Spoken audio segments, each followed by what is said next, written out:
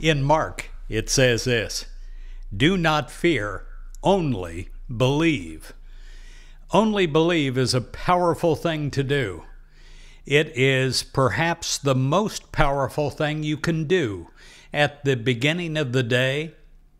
So often we wake up and our human mind brings our fears, our limitations, and we think about them instead of God.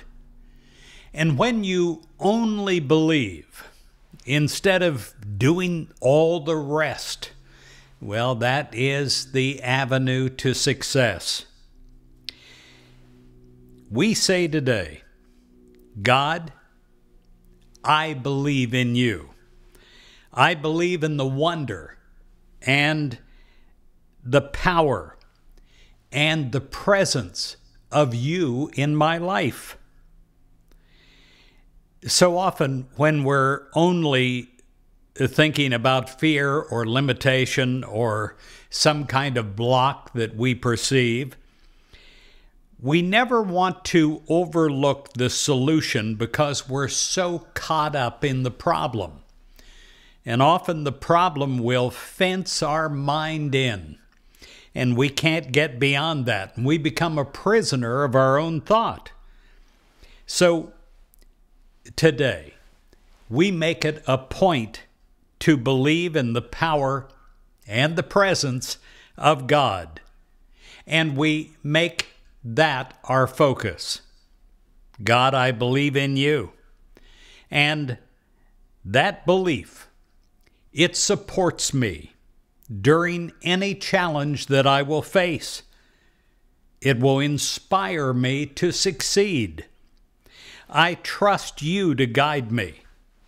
I create an atmosphere around me that nurtures me because I only believe. Dear God, you are both the giver and sustainer of my life. And I know, God, that you are constantly pouring out pure, unconditional love.